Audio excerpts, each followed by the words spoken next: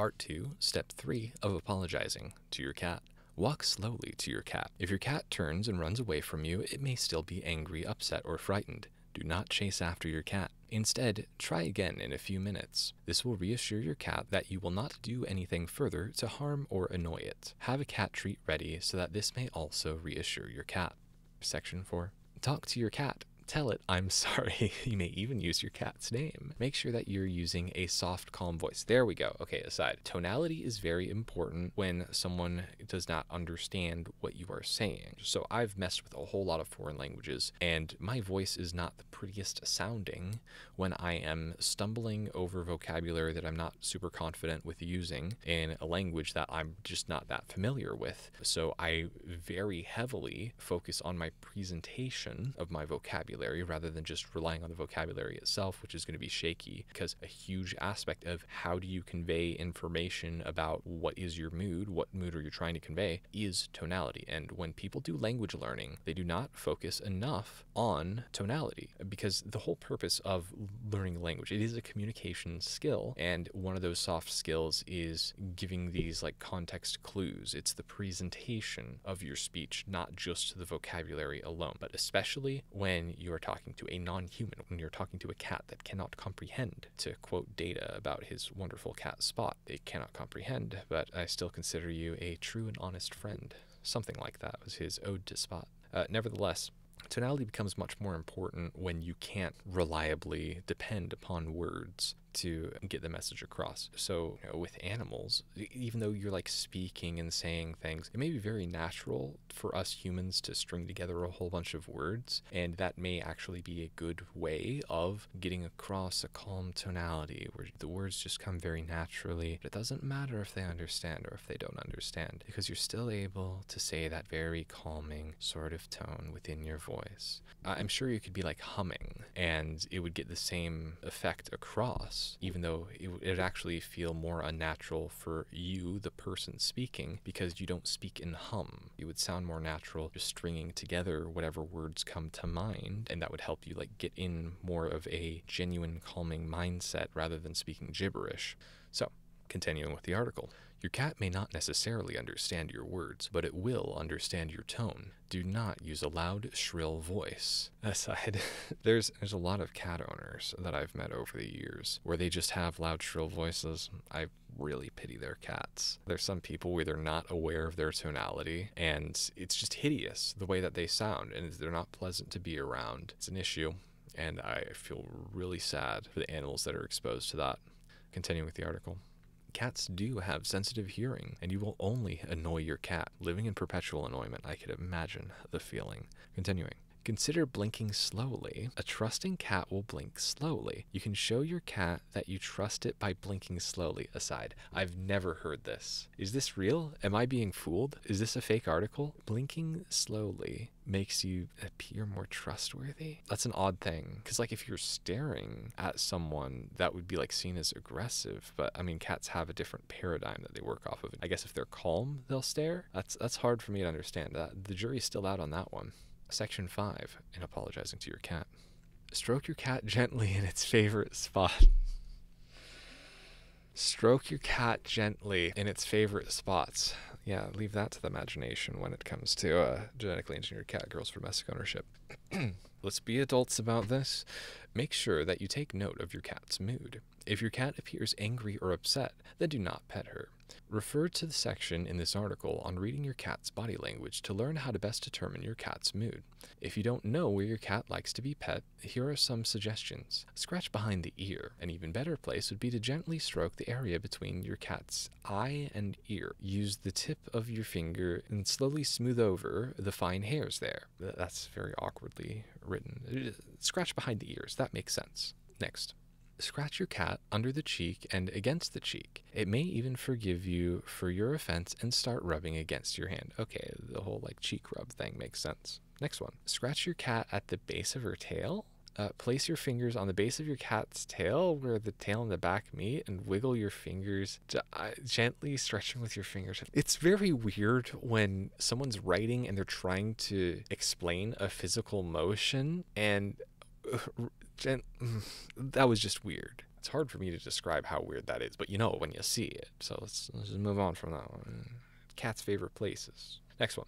Stroke your cat's head, back, and chest. Keep in mind, however, that not all cats enjoy being petted in these areas. Watch your cat's body language and be careful for any signs of annoyance. That's the end of the paragraph. That's another thing, that depending on the cat's breed, they have like different things that they enjoy. I forget what it was, where some cats, there's some kind of cat where they don't enjoy being scratched behind the ear. You don't want to put your hand anywhere near their face because that'll make them like angry, but they would enjoy like being rubbed on the chest instead. That's an example. I don't know if that like actually correlates to something, but just as an example, there are different like acceptable things. There are different temperamental things. This kind of cat likes this more. That kind of cat doesn't like it. So let's just use it as an example. Let's say a Siamese cat doesn't like being scratched behind the ears, but it does like its chest to be rubbed. But let's say that a Maine Coon doesn't like for its chest to be rubbed, but it likes its ears to be scratched, which I think that's also not true, because Maine Coons are really affectionate, and they actually have a very wide chest in comparison just to the anatomy of other cats. It has like a lot of fluff on its chest. I actually don't know if Maine Coons like belly rubs or anything like that, and I'm going to forego any commentary about genetically engineered cat girls there. Just moving to part 6, section 6 rather. Play with your cat. Aside, I really like this concept where it would absolutely be an important part of proper ownership for having a genetically engineered cat girl for domestic ownership. A responsible owner would play with your cat regularly. You need to play with your cat, exercise properly to keep her happy. It just improves her mood. So let's read about playing with your cat. And I just realized the silly commentary that could be made about that. But moving on. Your cat could be upset with you because you have not been spending enough time with her. If your cat is more energetic, you could consider playing with her. The most cats would enjoy swatting at a piece of string. Here are some ways that you can play with your cat. Toss a piece of crumpled up cellophane or paper. What? Cellophane? Like the tape? Like sellotape? The Scotch tape, for those that are familiar with that brand. I don't want it messing with like adhesive for one thing, but I wouldn't want it messing with like microplastics and all that. Toss a piece of crumpled up paper towards her. You can also use a toy mouse instead. Do not throw the toy at it. Whack! Just like throw it like a baseball. Hit the cat girl in the head. Instead, aim for a spot just before her paws. Next. Dangle a piece of string in front of your cat, jiggle it, and move it slowly back and forth towards and away from your cat. You can even try running the string across its paws. Next, purchase a laser pointer and point the laser on a spot on the wall or the floor. That would be a great trick. Well, have a cat girl run after a laser pointer. I'm sure that gag's been done in anime before. Once your cat is paying attention to the dot, move the laser around. She may even try running after the laser. Next. Play with your cat using a cat teaser? What's a cat teaser? Is that fluffy thing on a stick? I don't know. Continuing.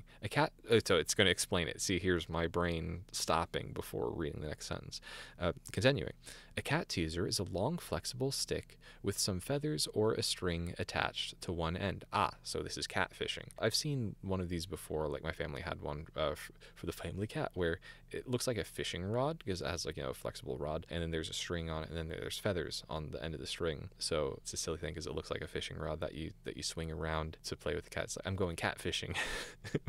And I didn't know what a stupid term for cat fishing is with social media connotation rather. So it was much more innocent phrase than looking back on it in retrospect. So I guess that's a reverse nostalgia where my experiences since have made the phrase catfishing much more bitter. Okay, so continuing. Some teasers also have a bell. Cat teaser. I'm teasing my cat girl with feathers and a bell on the end of a stick. It's just the absurdity of it. Like every once in a while, this is another thing. Whenever I'm writing, I try and take a step back from the page and just breathe, because if I'm just nose to the grindstone, just words, then that really lowers my productivity. Where if I kind of do things in shorter sprints and take proper breaks, get a glass of water after a half hour of writing or something, then I'm much clearer and I write a lot better content and I actually have more words per minute on the page. When writing the parody stuff, every once in a while I'll just run across an idea that's stupid and makes me laugh, and that laughter, it does take you away from the page, but in a good way, in a giddy kind of way. It's nice. I should have started writing parody things earlier. Yeah, that's my biggest mistake, is not writing just parody all the time. I don't know, I might be able to do that down the line. I mean, I have a serious sort of paranormal thriller that I am finishing up as my first book to be published. And then I have another, it's like a sci-fi thriller that is going to be the next one after that. And then I have a fantasy one that is like dark fantasy. And then I'll be able to get on to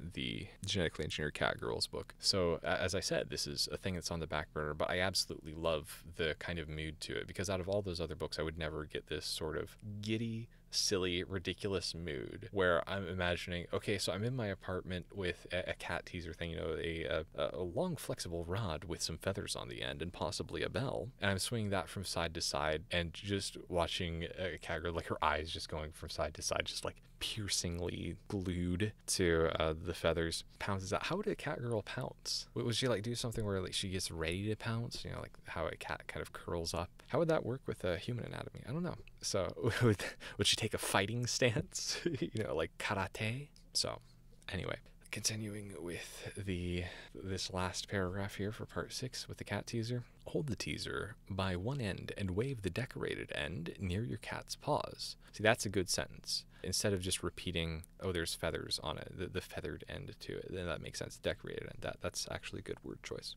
Hold the decorated end near your cat's paws. Gently flick it upward. She may try to jump to catch it. Aside, if I keep hesitating over like to say he, it, she, and I'm being inconsistent with it, the article is also inconsistent with it. I'm trying to just make it she because we're doing genetically engineered cat girls as the comparison here.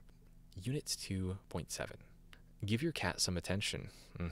If you have been ignoring your cat lately, you may notice that your cat has become less affectionate than usual. This means that your cat could be upset and lonely. You can apologize to your cat by spending time with it. This could be as simple as reading a book or listening to music next to your cat. I was going to say, read a book to your cat. I mean, if it's a genetically engineered cat girl, she'd appreciate you reading a book. And if she's let's say that she's Belgian and that her first language is French, and it'd be a very strong gesture of good faith to read together if you want to improve your French. And you need to like take a step back and go, you know, this would work with human relationships too. But then it feels even more absurd to consider, hey, I'm dating a girl and I want to learn her language. She speaks French as her first language. I want to get to know her better and do something that's meaningful with our time together. It seems like an absurd thing to say, hey, could we spend some time where I read this simple book with you and you help me out with that? Because a lot of it's like, oh, you're on your own to improve, buddy. There's just more freedom in my mind when I think of something that's a completely fictional situation, because the realistic situation is just so depressing whenever you think about it. Thus, I do not like writing about human interactions. And I actually made some comment about that where it's like, I really don't have many actual human interactions across my books in general, because so many of the interactions are with some kind of like fictional thing, like an android or a genetically engineered something. And that's also to have like a fresh and novel perspective on things when most people don't have fresh and novel perspectives on stuff. So you can't really stretch into any interesting ground by being mundane or like being like really jarring. Of a modern American college student would not react in this way, or someone who, I don't know, whatever, someone who's like just a wage slave just trying to get through life would not react in this way. It's really hard for me to think like that. So having a completely fantastical situation or a completely fantastical type of character like a genetically engineered cat girl allows me for that freedom without just stopping and going, this is cringe. And you could say that the cat girl thing is cringe in itself, but it's that like level of absurdity that allows you to explore those realms of thoughts without cringing at it. It lets you laugh at it. That's the whole point. Being able to express things in a way that allows you to express those things freely. So give your cat attention, read a book next to it, or give her a nice long petting session. Wonderful phrasing. It could also mean that you have to set aside time to play with your cat. Sorry, this is written in a very odd way. Set aside some time to give your cat attention. Cuddle with your cat. Absolutely. That's important. I would argue, so that's the end of the paragraph, I would argue that it would be cat abuse, it would be pet abuse to deprive your cat of attention. If I have a pet dog and I'm like my really annoying neighbors where I just leave them outside chained up to a tree, even though they're barking and whining constantly for like 8 hours out of the day, and I just leave them out there because I don't want them in like my small apartment and whatever the heck, and we just gonna let let them bark and just ignore it or whatever. It's disgusting. The way that my neighbors treat their dogs is disgusting like that. And I've approached them about it, and I've tried to say, you know, you need to give more attention to them because they're not happy. They're very frustrated and very loud, and this is very annoying as well. But that is absolutely animal abuse in my eyes. It's deprivation of attention. You are basically putting that dog in solitary confinement. I mean, yeah, it's outside, but yeah, it's chained up. Yeah, it's very uncomfortable. No, it's not getting any attention towards it. So that's a very bad thing. However, if I take this comparison and look at it towards humans, I'm going to need to write an entire freaking chapter, or this is going to be an absolute theme, is deprivation of affection leads to insanity. It is not healthy to be deprived of affection for a long period of time. And even like, you know, being deprived of socialization is a terrible thing. Here's actually a different aside that I want to go on. A friend of mine, a very close friend of mine, was working in a situation where he does not have his family living close to where he's at. And like he's living abroad from where his home country is. So he's living in a different country, but he had a really great work situation in terms of the people that he was around. There were a lot of very intellectually elite people in his job. And after his job contract ended, which is, he had a very long job contract with him, almost 10 years, where he was struggling to find another job that would be in the same situation. He really lucked out with being in a really good situation before. So he took something that was a much humbler job, but was absolutely miserable with how isolating it was because he didn't have the social connections and he didn't have the intellectual stimulation. It was just show up, do your work, go through the motions, and you don't have anyone in this town who cares about you. You live very far away from any sorts of opportunities to interact with people, and you're going to start questioning, what the heck are you doing with your life? You are deprived of any close social interactions at all. And when he described this to me, my first instinct was, yeah, I've been living with that sort of situation for a very extended period of time. It's absolutely miserable, and no human should have to go through that.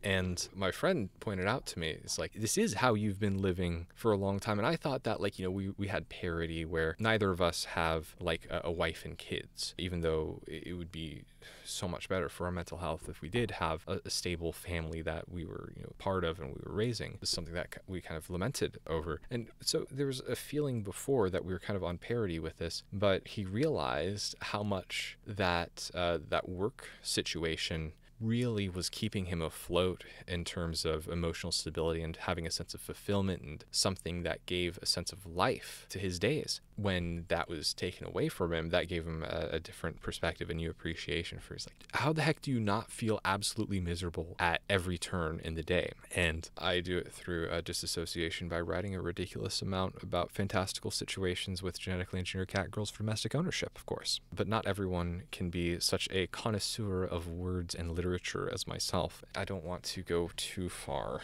into this because, oh my god, snowflake shit. And even though I'm trying to be open with voice recordings, there's still some like things that I instinctively recoil from. It's like, I don't know if I can express this right. So there's a genetic component to the capability to feel religious experiences.